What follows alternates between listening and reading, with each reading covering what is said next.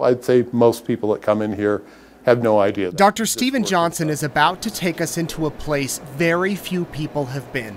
Cell phones, smartwatches, and anything that transmits are strictly prohibited because what happens in here affects and liftoff.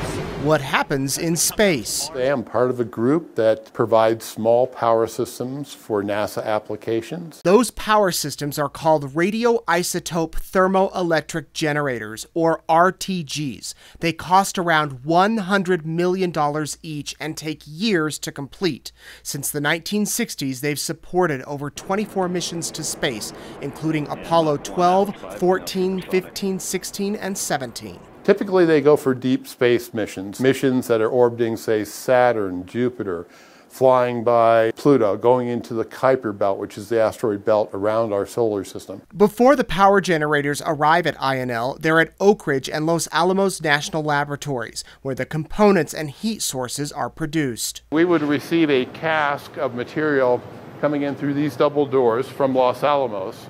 We would take out a container similar to this container, heavy-duty stainless steel, that had been welded shut and contained some of our heat sources. The generators then go into this inert atmospheric assembly chamber. Scientists use controllers to move these robotic arms as radioisotope heat sources are placed into the RTGs. When we're actually doing operations, this is filled with water. It's about 1 foot thick of water. Water is a very effective neutron shield, so it protects the people. The last generator finished here was in 2019 for the 2020 Mars Perseverance rover. They take around 4 months to build and undergo a series of tests to make sure they work. Inside this room, loud equipment simulates vibration and shock similar to what occurs on a spacecraft launch pad. We have an armature here that'll move up and down at a fairly high frequency, about 20 to 2,000 hertz is our testing profile. With a lot of force, up to 30,000 pounds of force. In this orientation, we'll test the z-axis, and that shaker head will move up and down. And as we reorient the shaker to attach to the slip table, as we call it, we'll do the X and Y shake on this slip table. This is essentially one big woofer.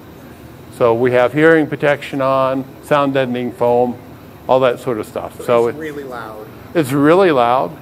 And this is actually the one piece of equipment we've got that can physically damage the generator if we twist the knob a little bit too hard. After vibration testing, scientists closely measure the magnetic field produced from the generator.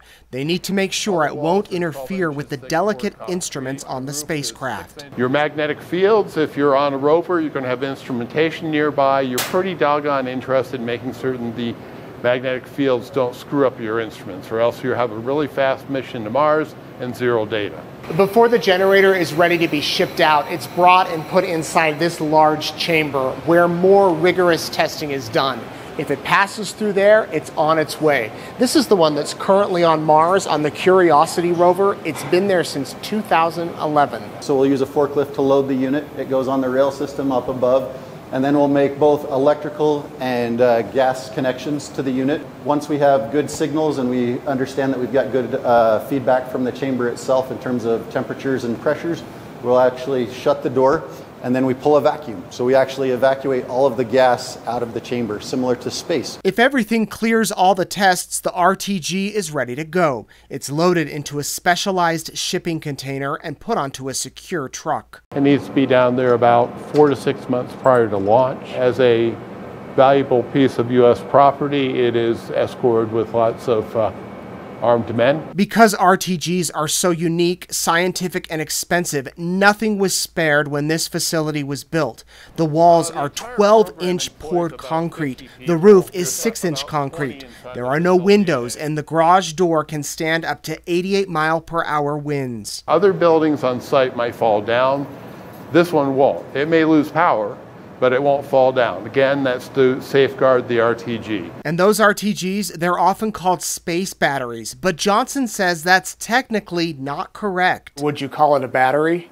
Nope, I call it a power system. It does not get recharged. It has a half-life, meaning it decays half of the material in that 88 years.